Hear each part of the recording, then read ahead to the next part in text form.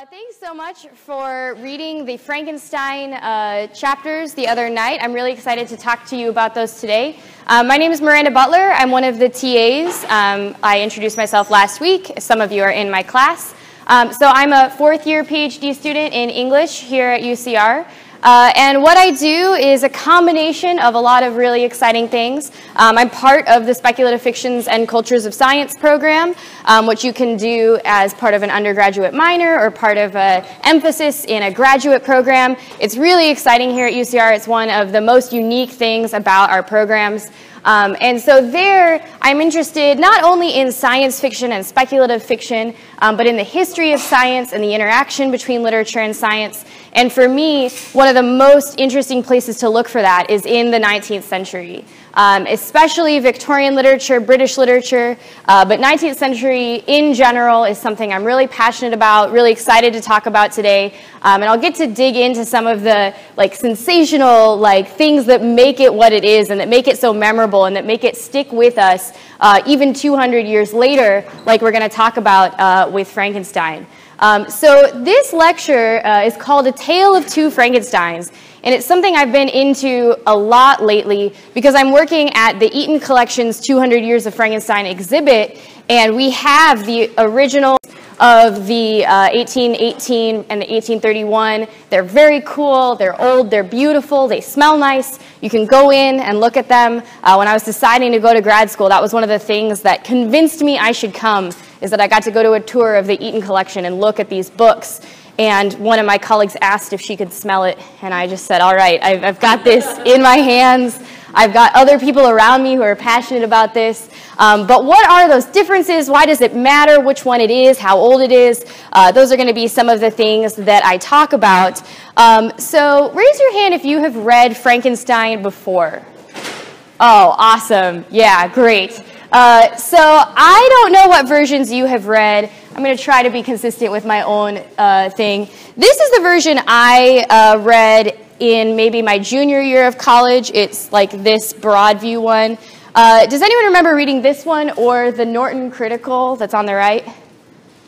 Okay, see how few of you that is? Does anyone remember reading this one on the left or a Kindle one?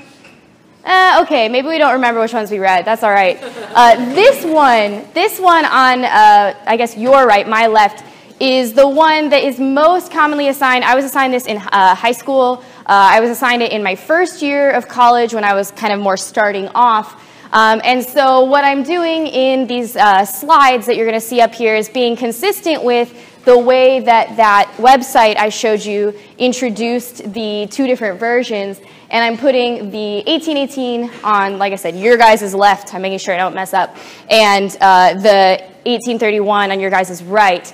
And as I was reading Sousanis' Unflattening, this became so exciting to me because scholars like to debate about which version of Frankenstein is the real one. There were significant changes. You guys saw a few of them. I'll talk about more.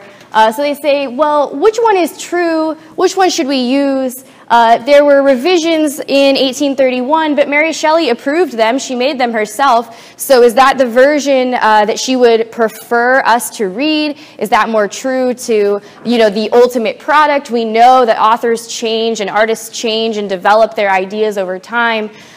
So what I want to do is explore that question and think of, the Sousanis idea, not only with different views from different people, but different views from the same person, from the same woman, Mary Shelley, who wrote it, as a teenager and then made changes later based on some of the things that were happening in her life and based on some of the things that publishers and editors might be interested in.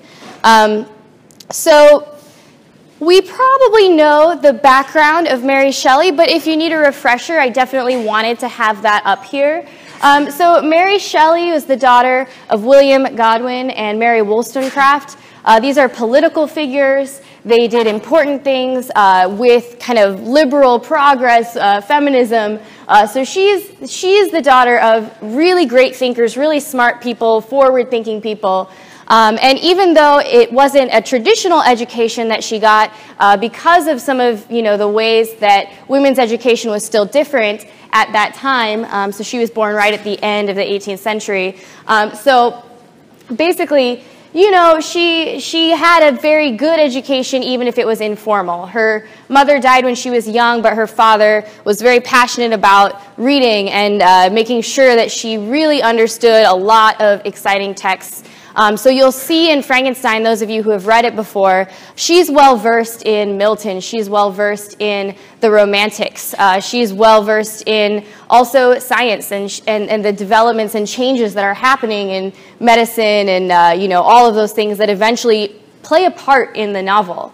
But interestingly, because her dad was a political figure, someone that people knew and followed and corresponded with, they were interested in his ideas, Percy Shelley, who was married to someone else at the time, met Mary through her father when Mary Shelley, they had probably met or at least known of each other before that, but when Mary Shelley was about 16, to be fair, he was like 21. It's not as creepy as it sounds, but it's still pretty bad.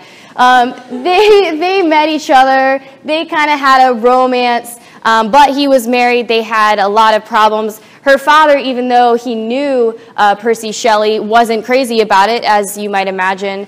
He thought his daughter was a little bit young for this. He thought it was a questionable situation. And so one of the things that Mary and Percy did was they went on this trip to kind of get away from some of the stigma and to go off and have a romantic adventure. And so they went off. One of the places was Geneva. This is where famously, so it was Mary Shelley, Percy, then I guess she was Godwin, Lord Byron, John Polidori, who you might not have heard of, but I'll tell you a bit about. And this was during the Year Without a Summer. And so this is the famous ghost story contest that you've probably heard about. Can you like nod or tell me if you've heard about this? Ooh, I got a couple no's, but lots of yeses. That's great. So for the couple of no's, so Lord Byron, we know Lord Byron, mad, bad, and dangerous to know is what his mistress said about him. I once made a sim of him and just made him have like a slew of people coming into the house because he was very romantic and very like charming. He wrote a lot of great works, but was a person that people knew, people questioned. And in this ghost story contest, he was a part of that. They had been talking about a lot of things. They were inside for a long time. And John Polidori is the one we might not know. John Polidori was friends with these guys, but he wrote a short novella called The Vampire, with a Y.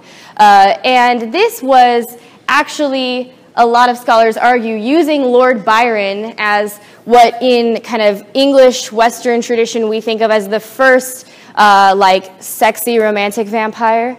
He was a nobleman, he was very attractive, and so John Polidori wrote this story about kind of a womanizing vampire who took advantage of young women, and again, people say that they based that character on Lord Byron because they were there with him.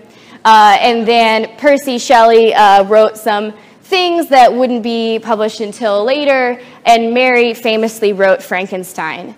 And so this was them being trapped indoors during a cold, rainy summer, coming up with these ideas, talking with each other, and that's the famous origin story of Frankenstein. Mary Shelley herself like romanticizes it a little bit and tells us about it later. So we know about this Year Without a Summer. Many of us might even know that it was caused by a volcanic eruption, but it's not just the, exciting, like cold, dark, dreary Gothic that gets infused into the works created by this Year Without a Summer. So the eruption of Mount Tambora in 1815 actually had a lot of really interesting effects on the environment, like climate change and just the way that things looked, the food that people were able to grow. Some scholars say that the opium trade kind of exploded because it was growing better than other crops and people needed to make money. I mean, a ton of historical events can be linked to this eruption, which was, you know, kind of far away but had such a huge impact on basically the entire world at the time. And so this is a zoom in on a famous painting of the aftermath. I mean, for years and years, the climate continued to be different. And one of the effects is in recent years, when we've had similar events, we see that the sunset becomes like really yellow from like ash and things in the atmosphere.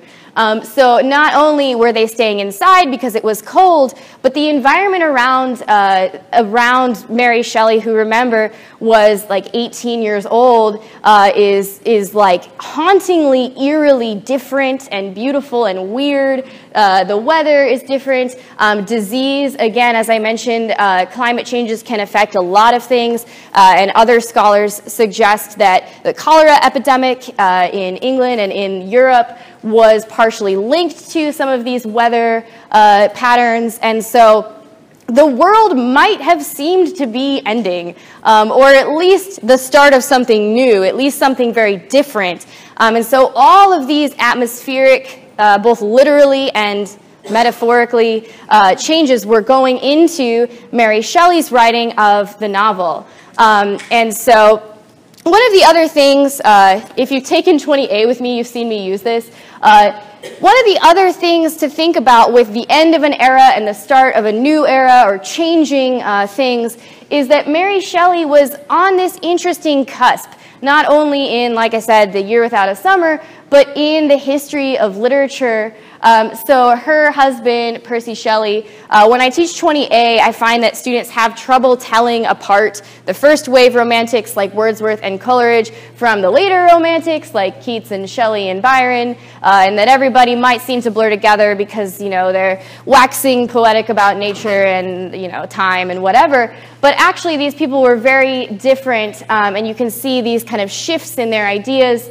And one of the things I do is I categorize them into Harry Potter houses. I know it's silly, but it helps me because we think of Shelley and Byron as these later ones. They're not the kind of like noble Gryffindor Wordsworth doing the new thing for the first time and being brave and like saying they're going to write for the people, nor the like particularly quirky, Coleridge-y, you know, Rime of the Ancient Mariner people. But it's a later idea that Shelley is like striving for, you know, his own kind of work, and he's declaring what he thinks poetry should be. And with Byron, they're, you know, they're kind of a questionable team. They're young. They're living like, you know, living life. Like I said, married to someone else, but still meeting other mistresses. Like this is the kind of the kind of legacy that goes into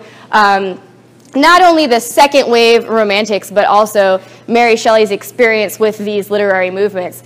So later in Frankenstein, you'll see her actually quote Coleridge. She also quotes other people. But what I also want to show with this image is that Mary Shelley, she wrote Frankenstein in 1818, or 1816. It was published in 1818. And then she died in 1851. So she's also like in this weird spot. A lot of people, when they hear that I study Victorian literature, or when I talk about Victorian literature, like to classify Mary Shelley in there as well. And that's really interesting because the last Jane Austen novels, which I think of as very different from a Victorian novel much earlier, were being written right before Frankenstein, like 1816, I think, is the last Jane Austen novel. So when you're looking at this history, it's like she's on the cusp of all these different things. She's with these romantics, but when I say that the second wave romantics are the 1820s, that's actually when they all died. They died young. They died 1821, 1822, 1824, so that then she's still there. This person who used to hang out with the romantics and who was on, you know, with these weird new ideas, and now she's moving into the modern era. she doesn't recognize or is trying to figure out things. So if you've never read some of Mary Shelley's other work, her later novels are really weird. She writes this apocalyptic one called The Last Man. It's just like, what's even happening? But her life and her confusion and the changes that she goes through are evident in those kinds of works. And so again, when we're setting up, this is just, the 1818 and then looking into some of the later stuff that would change what happens in 1831.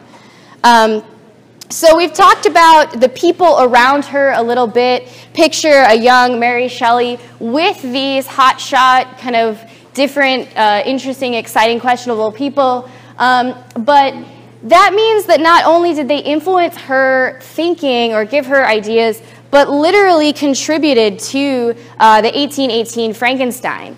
So before we even begin comparing 1818 versus 1831, we have to think about, well, 1818 is the way it was published, but it was obviously written by hand on a manuscript before that. When Mary Shelley was writing, she was sitting in the castle as we kind of picture it, with the storm outside, writing by hand. And so one of the things that happened, and we can read it a variety of ways, is that Percy was actually editing her manuscript. And so one of the scholars who writes about this is Charles E. Robinson, and he did a really interesting thing where he published a work called The Original Frankenstein, where you can see the way that Mary Shelley wrote it in her manuscript and then compare, sort of like we did with 1818 and 1831, the changes that Percy Shelley added or made significantly different. And so some of those I've put up here. We could say a few of them are pretty minor, or even like good. You need an editor when you're an author. You need someone to help refine what you're talking about. And so Percy Shelley was good at developing the scientific and political themes. It's a famous work of literature that high school students study. You got to have those themes in there. But also quite characteristically, if you know Percy Shelley, he adds these like luxurious descriptions in. One of the ones he wrote is lustrous black hair when they're describing the monster. Like it's to me, when I read it, sometimes I'm looking at it and I just think, oh, Percy, what are you doing in this novel? What are you doing? And hopefully someday, if a lot of you guys are English majors, you can get to the point where, regardless of having the actual comparison in front of you, sort of like Nick Sousanis' points of view show us, you can start to see other people's point of view or other people's ways of writing or thinking coming into what you're reading. So those were some of the smaller ones, but Percy Shelley also made the monster more human. Which is interesting because I'll show you a review of Frankenstein in a minute, which is something that, first of all, our cultural version, the films, don't often show a very human-like creature. And second of all, a lot of the critics, that was the thing they were not sure of, is this creature who could read and write and like feel these intensely complicated human, like moral and ethical and personal feelings. So those were some of the things he did in the thematic sense, but he also changed the wording. Mary wrote that the fangs of the monster were grasping into her neck, or into Victor's neck, sorry. But what changes is that Percy makes it the fingers of the monster.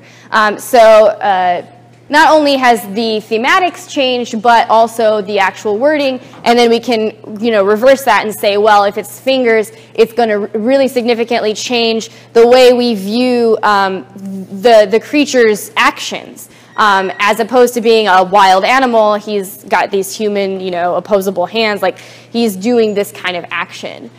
Percy Shelley, returning to themes, was also adding in parts that argued that society had created the monster. A lot of those themes that you talk about in maybe a high school class came out of Percy wanting to develop that and make that apparent in the book. And again, those things might make it better or more interesting, but the fact is that they're there even if we think we're reading the original 1818.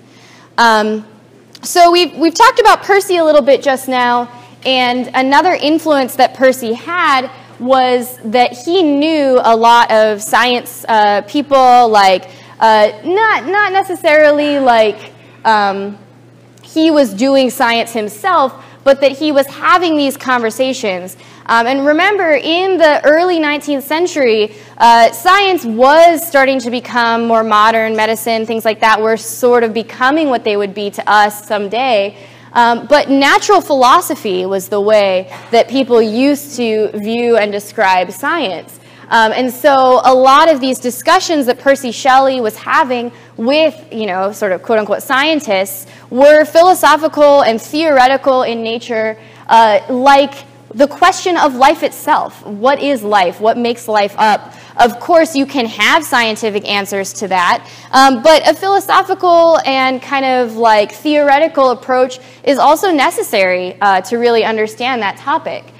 So Percy Shelley's physician, his personal doctor, was a famous materialist named William Lawrence.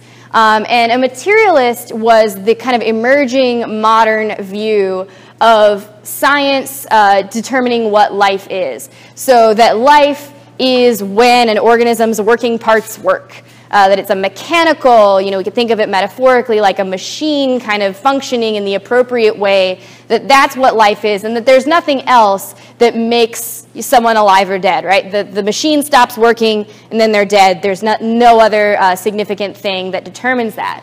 But this was working against an earlier tradition called vitalism or vitalist ideas. The vital principle, anything that has vital in it is how you might hear this described. And so Humphrey Davy was a natural philosopher who called science creative. And this is particularly interesting because at that time, saying it was creative had religious connotations.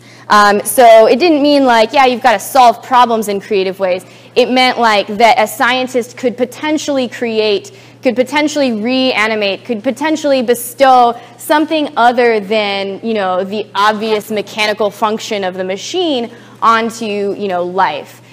So this went the religious route in many ways. People who like to believe in something like a soul would argue for a vital principle or a life principle. But also you could view this in a scientific way. And one of the things that made vitality like scientifically plausible was experimentation in electricity. So I'll put up one of the famous ones we know with Frankenstein in a minute. But the description that the spark of life, that life itself could be like an electrical current, like a fluid moving through the body, that was linked to vitality and to the possibilities that Mary Shelley decided to explore in her novel. So when we look at the 1818 edition, we can see that Percy Shelley is really quite present. Even William Godwin is quite present. But one of the interesting things is that it was not attributed to Mary Shelley.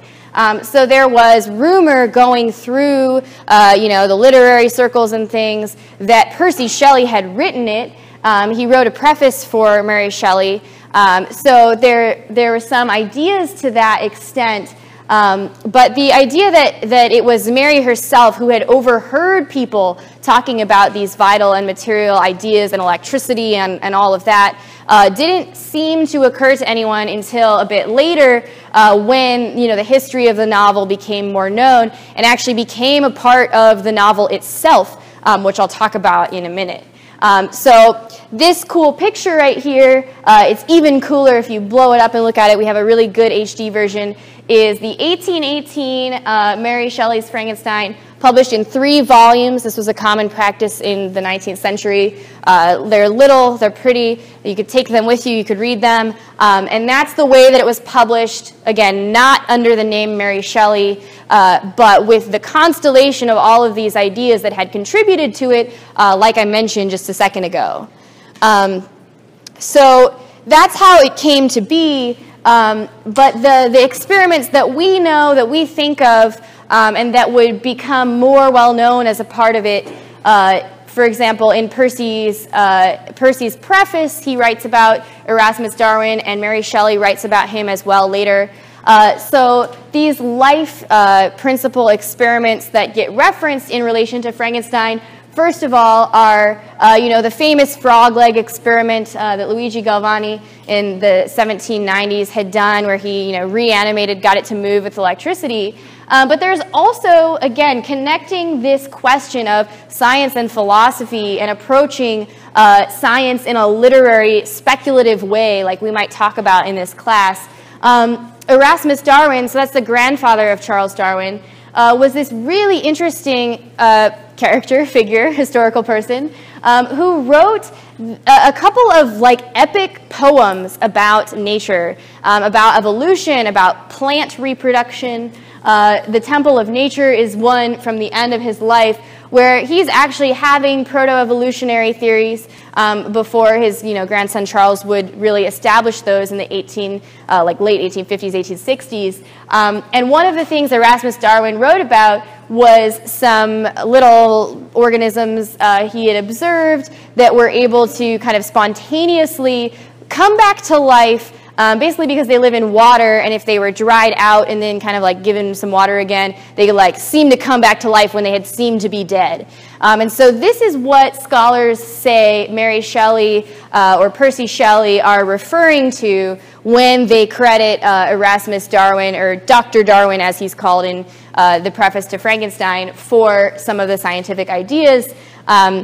Mary Shelley and Percy Shelley comically get this word vorticella wrong, and I think they use a word for a kind of pasta, which other scholars have also written about as a fun mistake to examine, even if it was not accurate. But this is some of the stuff that's going into Percy Shelley and Mary Shelley and all of the questions. So, when we see in the film, I put "It's Alive" over here, when we see those questions of life and death, they interestingly don't manifest in the novel the way that they do in later film adaptations, but it's still a question worth pursuing of what it means to bring something to life and to create something as well.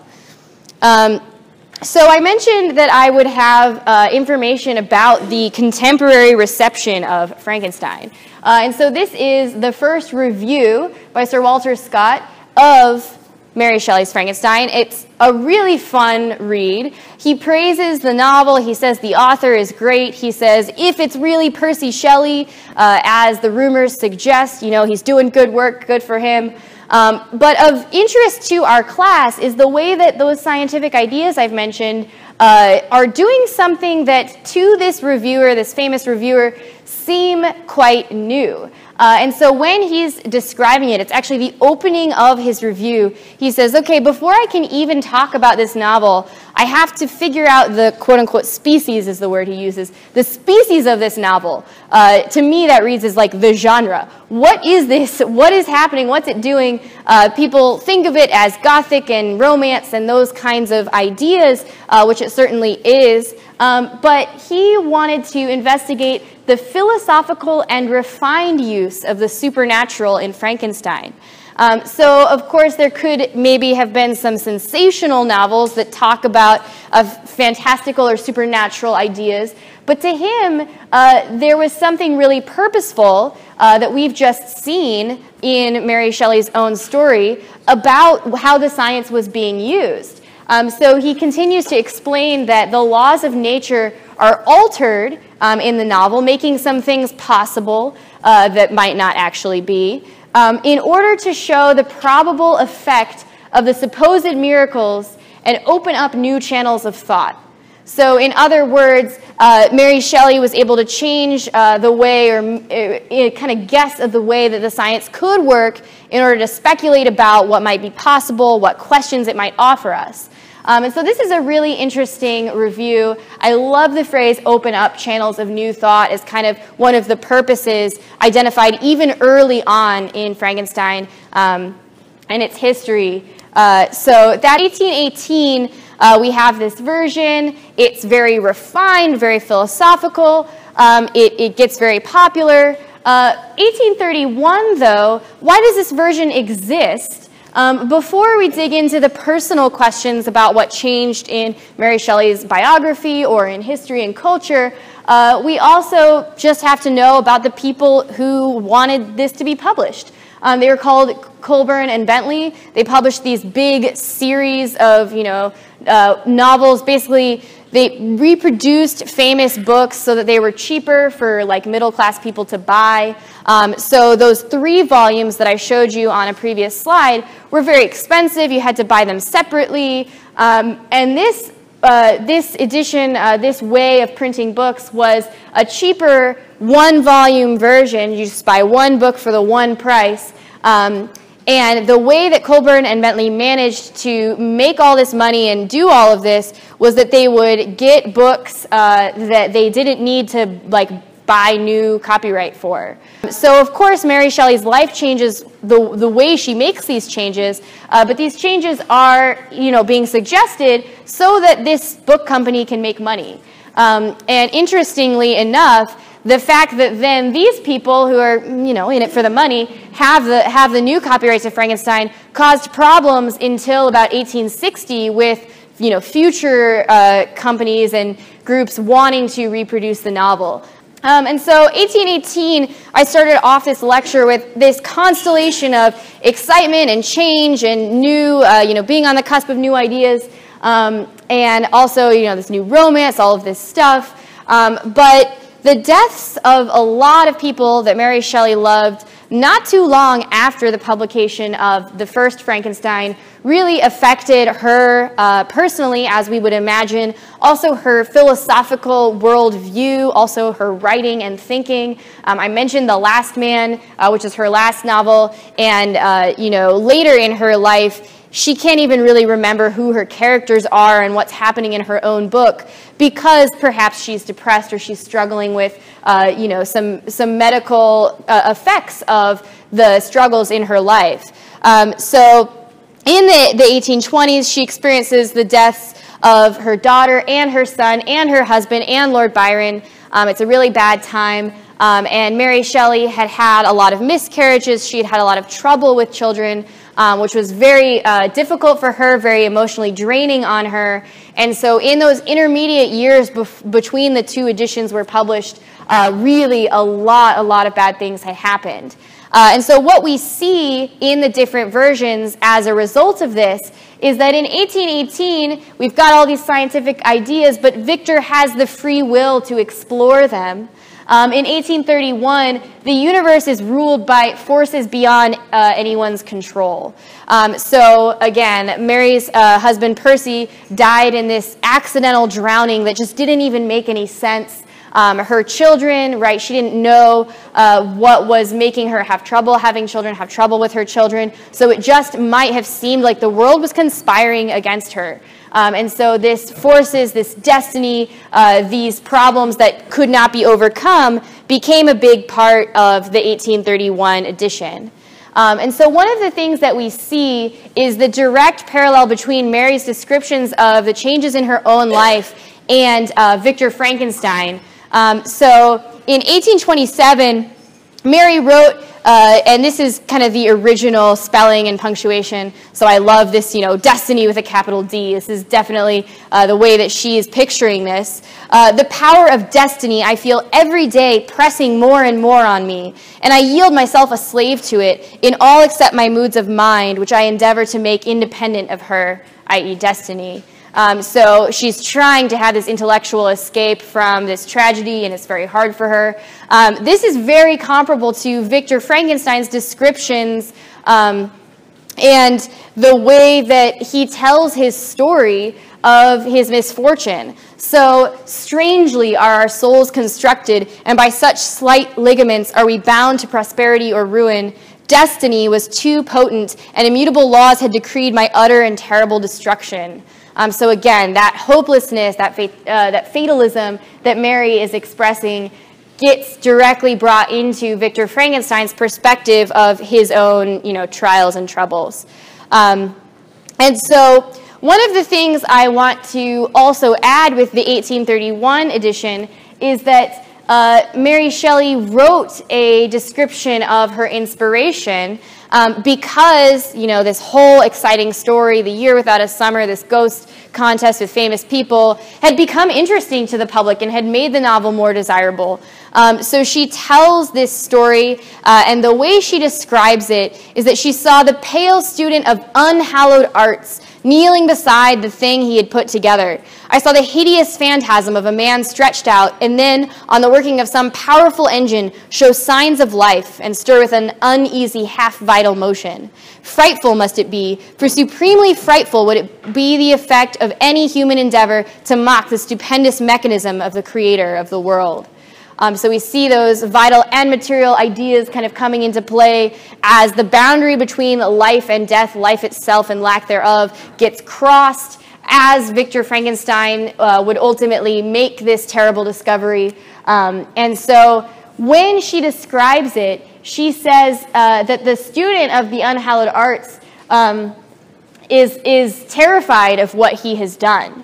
And so that's also something that gets brought into the 1831 and the legacy of the novel, and also that a lot of people have like funny, I guess, complaints about.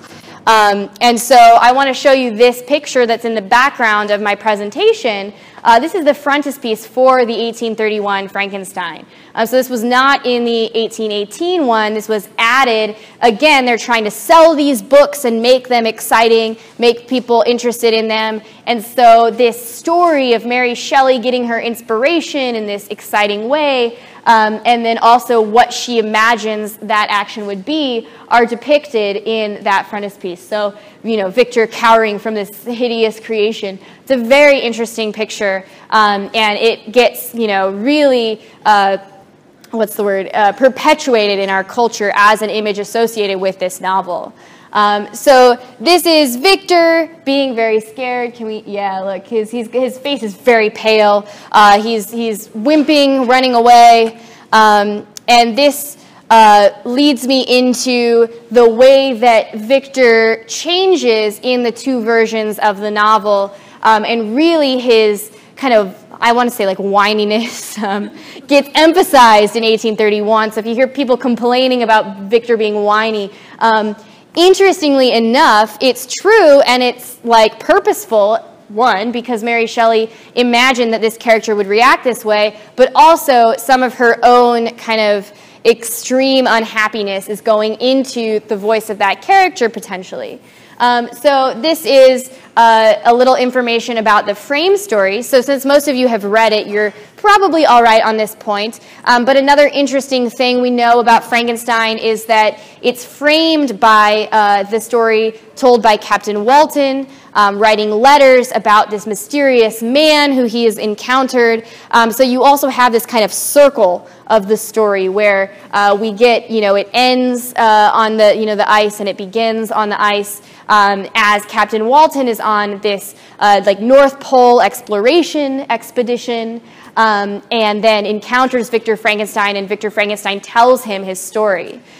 So one interesting side-by-side comparison that's from the earlier chapters that you didn't read is where Victor and Captain Walton are first becoming friends, and they're talking, and Walton says that he is an explorer and that he has these ambitions to, like, do great things that no man has ever done. Does this sound a little like Frankenstein? This is what Victor had said he was going to do. And so in the 1818 version, Victor suggests some alterations in Walton's plan, which Walton finds useful, and Walton says that Victor instinctively takes in the welfare of those who surround him. So Victor is a little more personable. He's interested in helping another character.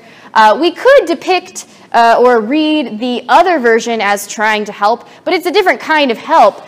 Where Victor hears Walton's ambitions in the 1831 edition and says, "Unhappy man, do you share my madness? Have you drank also of the intoxicating draught? Hear me, let me reveal my tale, and you will dash the cup from your lips." Right? He's like, "Oh, let me tell you, I know what's going on. You're going to aim too high. You're going to have the same problem that I have had. It's going to end terribly for you." Right? And so, again, we see that the free will of Victor kind of taking more responsibility for his own actions versus telling Walton, hey, you are on a path, and this path can only end one way, it doesn't matter what your intentions are, shows a distinct difference, as we mentioned, between those two versions and how Mary Shelley's views may have changed Victor Frankenstein's views. And so this is leading us into chapter 2, which is where you guys started for your reading. You might have seen this on the internet if you're on Tumblr. I really love finding truth in viral Tumblr posts. So I put this up here today. There's this famous one that says, did Victor Frankenstein have his PhD? No one's answered my question. I really want to know. They say, this guy was an undergrad. Imagine hearing about the guy next to you in the dorms. Yeah, he dropped out because he built a person. Victor Frankenstein had no degree at all, and then he was like, oh, these guys, they don't know what they're doing. And he didn't even really drop out, he just kind of disappeared, and when they came, when he was going to class, he said, I know more than anyone in this school, and one day I'm going to prove it by ending death itself, right? So this is part of those chapters that you read, and I find this very funny, but I find it funny because this is probably by people who have read our 1831 version of Victor Frankenstein, and they're like, this emo kid Victor spent 90% of the novel moping. He doesn't do anything else, and they quote this part, my only solace was silence, deep, dark, death-like silence, like how extra. So the truth in this post, and the reason I bring it up is because I have a theory as a scholar that these people have correctly read the 1831 edition, and they see the suffering, they see the blame, and they also see this young kind of misfortune of a young man who has had such a terrible thing go wrong, as Mary Shelley, as a young woman, has had so many terrible things go wrong. So this leads us to answer this person's question. Victor goes to university. What's going on in those chapters, and why do they matter, and what is the whole point of me showing you that goofy post? So when Victor goes to university, his education in the 1818 is just kind of like he shows up to school, he's going around the classroom. You guys read this, right? He's like, yeah, and then I went into the first classroom and I saw the first guy. But in 1831, Victor says chance, capital C, or rather the evil influence, the angel of destruction, which asserted omnipotent sway over me, led him to discuss Paracelsus, led him to meet the professors in the order that he did. So this is, again, that kind of like extreme emotional response to his situation. And so this kind of returns to our science bits. The chapters that you didn't read list the people who Victor Frankenstein as a character was interested in. One of those was Paracelsus, who was an occultist and an alchemist, and was pursuing some of these really, intense questions in this occult kind of way. And so Victor says that, that interest was just his fate to be interested in those outdated ideas and then to discuss them with somebody who would be interested in them. And so when you meet the professors or his kind of mentor figures, the one thing that I think our viral Tumblr post doesn't get quite right is that Victor Frankenstein doesn't come in knowing everything. He comes in and he is guided by these professors in the sciences, and scholars have written, you can read a great description of it in this book. It's the Broad View Frankenstein with some notes by D.L. MacDonald and Kathleen Scherf. But they argue that these two professors in Chapter 2 can represent those two approaches to the sciences. So again, now we have the kind of parallax vision again of these different people's approaches to life itself and how they're going to be training Victor into what he will ultimately do. So Waldman is the vitalist in the story, and so he is the one that has this creative point of view, like Davy. He's into the ancient ancient ideas, these outdated ideas that and this is the quote, like our enlightened century, our enlightened age has changed. So Krempe represents the materialist, the objective science, the materialism that we had seen creeping into the conversations of Mary Shelley and Percy Shelley. So it's not wrong to kind of just blend them into one. So we have these two approaches being represented in the book, and that's why these chapters are important, and why reading them side by side can show us, like, yes, Mary Shelley's 1818 questions of science are still present in the 1831, but the kind of purpose and agency that she ascribes to those ideas and to, you know, the character's own actions are completely different from, you know, the 1818 and the 1831.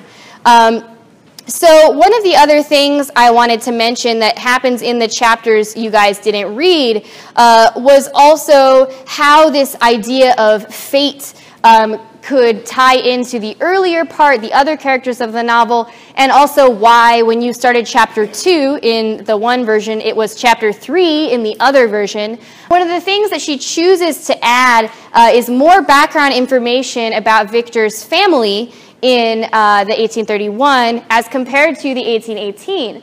The 1818, so you picked up with Victor going to college and he leaves Elizabeth. Elizabeth is his cousin in 1818. This is very straightforward. Literally, the daughter of his uncle or what his aunt and uncle. So that she's just physically a relation to him. Some people argue that Mary Shelley might have changed that because, you know, questions of incest. But remember, in the 19th century, like, marrying your cousin wasn't as weird as we think of it today. So we could also read more into why she might have been his cousin in 1818, but then was someone very different in 1831. So again, 1818, she's the cousin.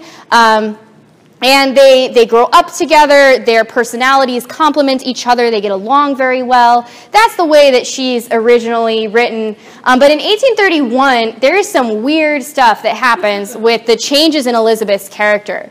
And so you can read about this in depth. I put the citation at the top in a book called Mary Shelley, Her Life, Her Fiction, Her Monsters by Anne Meller. And so in 1831, Victor's mother is like traveling and finds a peasant woman, hardworking, bent down by care and labor, distributing a scanty meal to 5 hungry babes.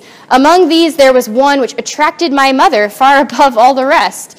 She appeared on a different stock. The 4 others were dark-eyed, hardly little vagrants. This child was thin and very fair.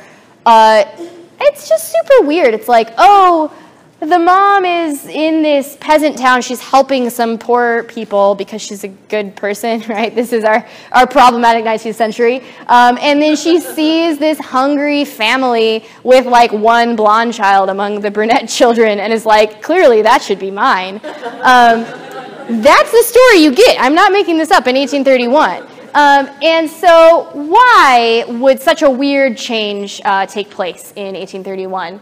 Well, later in the book, we get descriptions of Victor viewing Elizabeth as a gift to him. Yes, that's very creepy. But his mother brings this girl back and is like, you know, again, it's destiny. Like, we found this beautiful child who's like your age and you're going to grow up together and like get married and it's going to be this thing that was always meant to be. Which then, you know, later when we get into potentially losing Elizabeth, that makes it more impactful that he was always destined to lose what he was always destined to have.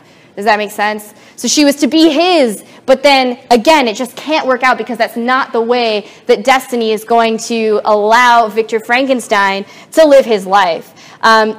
So these differences are very interesting, and I saw some of you in your research questions were interested in feminism in the novel, which we can think of from Mary Wollstonecraft and a lot of the other perspectives. But this female character is a very interesting one, worth talking about, and the changes in the 2 versions of her character are very different as well. when you guys picked up in chapter 2, you also saw right away, right, that in the one version, she gets deathly sick, and in the other version, she's like only kind of sick. And the side-by-side comparison shows you that every word is literally the opposite. And this continues to kind of happen with her character, where, you know, on the one side, she's like very passive, but on the other side, she's very much a part of a good friendship with Victor, and so those changes really do matter. So going back to where I was, basically one of the other significant changes besides Mellor's argument, let me see if I can make it a little bigger, but one of the other significant changes is that Victor's obsession, and this is kind of my side-by-side, a way that I would like to read this, is always a part of the novel. So when you guys got to the next chapter of, really one of the reasons I assigned it was it's where it's describing Victor's obsession, his urge, his like all-nighter desire to discover this secret of life. That stays very consistent. So when you read it, you probably saw for a couple of panels, not a lot had really changed. And so he gets obsessed with this question, and if I can find it, I will read it to you. But it's this question of where the principle of life comes from. And so, yeah, here it is. He says, one of the phenomena which had peculiarly attracted my attention was the structure of the human frame, and indeed any animal endued with life. Whence, I often asked myself, did the principle of life proceed? It was a bold question, and one which has ever been considered as a mystery. And so he's pursuing again where life comes from. He gets really, really obsessed with it. And this is where his description of that changes a lot. So both of them say that every night he was oppressed by a fever. He becomes nervous. He's like, so this means nervous, like, you know, emotionally unstable. But in the 1818 version, this is a physical obsession. So it's like a literal sort of insomnia, a disease that I regretted the more because I had hitherto enjoyed most excellent health and had always boasted of the firmness of my nerves. But I believed that exercise and amusement would soon drive away such symptoms, and I promised myself both of these when my creation should be complete. So again, we see that free will, but it's free will over his own body and an understanding of what is happening within himself. And in the first version, he seems to be, yes, he's obsessed, yes, he's unhealthy, yes, he's staying up all night doing this crazy, crazy task, but he sees the physical effect on his body, and he knows how he can fix it when he chooses to, you know, go get some exercise, and then maybe he'll be better. As opposed to 1831, where we get this additional description where not only is he nervous to the most painful degree, but the fall of a leaf startled me, and I shunned my fellow creatures as if I had been guilty of a crime. So he gets more secretive. He's in his own head. He's really, really doing this intensely. Sometimes I grew alarmed at the wreck I perceived I had become, semicolon, the energy of my purpose alone sustained me. So we can see it's more of a metaphorical energy. It's not like a physical mania for him in this later version, but he's just staying in his head, and he is perceiving, I love this word, what he had become. He's thinking about himself and only continuing to do the task that is psychologically damaging to him is the only thing that can, like, sustain his life. So rather than, like, he adds this part about exercise later, my labors would soon end, and I believe that exercise would then drive away the incipient disease. But that's very, very different, that he's saying, well, once I've, like, totally completed my project, then I can take care of myself. The way that that's represented, I think, is quite different, even though a lot of that chapter is very much the same. So I'm interested in this as a comparison of how psychological the 1831 version gets. And again, if you ever have a class where you get to really talk about psychoanalytics, or where you really get to talk about kind of historically responsible ways of reading mental illness or mental health problems. We could think about what Mary Shelley was going through. We could try to speculate about what Victor is going through. But again, when you do that in literature, there's a whole set of tools to make sure that you're thinking about it in the way that's relevant for your time period and your discussion. So returning to where I started and my enjoyment of memes and things like that. Well, if we have these two books and someone's up here saying, you know, which one have you read? Which one should your teacher assign? Which one is better? There's a lot of possible answers to that question. And even Frankenstein itself is a thing that when you're talking about, it can be hard to talk about. So is there any true novel? Well, no, I guess they're both good versions. You know, is there a true one? No, there's different ones, and there's kind of conglomerations of lots of them. But which Frankenstein is better is also a great question. We could approach that from which version of Victor is better, right? We've got the whiny one that the Tumblr people make fun of. But we've also got, you know, problems with the original character. And we've also got the concept of, right, knowledge is knowing that Frankenstein is not the monster. Pop culture and media and film, where Frankenstein becomes the word for the creation itself. So which version of that is better? Is it better to say, no, we've got to be true to Mary Shelley's original, we can't call him the monster, or we can't call him Frankenstein, right? I like to really throw a wrench into that because as our other kind of meme shows, it's not even a question you can really build on because there isn't quite an original Frankenstein.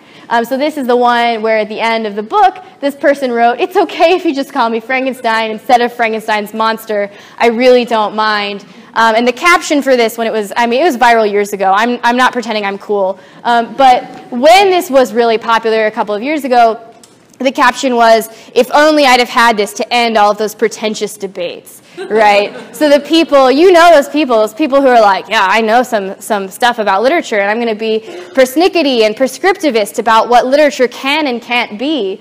I like to question those, and I like to kind of address them all, and I think Sousanis' way of doing that is the very best possible way to ask ourselves, well, this idea of, you know, which version is true is not really the right version of asking that question, but instead we can look at it, you know, from that kind of parallax vision perspective that you see in Sousanis.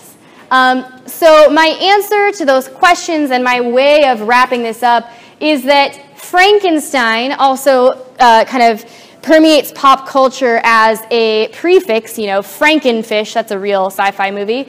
But there's also, you know, Frankenfood, like people like to use this prefix to describe things getting mixed together that maybe shouldn't be. As we remember, Victor Frankenstein has built his monster from, you know, disparate parts.